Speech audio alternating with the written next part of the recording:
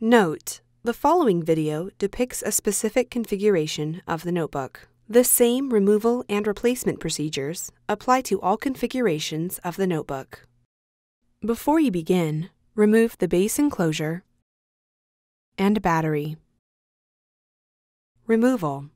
Using minimal force, lift the locking bar up on the card reader board ZIF connector and disconnect the card reader board ribbon cable from the system board.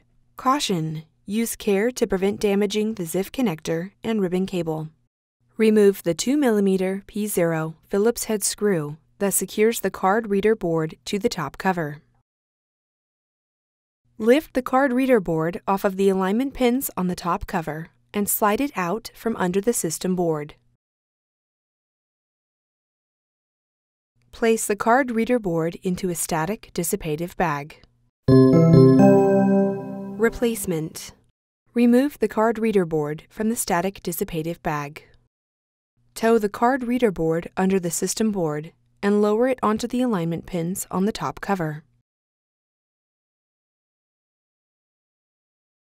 Replace the 2mm P0 Phillips head screw that secures the card reader board to the top cover. Insert the card reader board ribbon cable into the card reader board ZIF connector on the system board and press the locking bar down to lock the cable into place.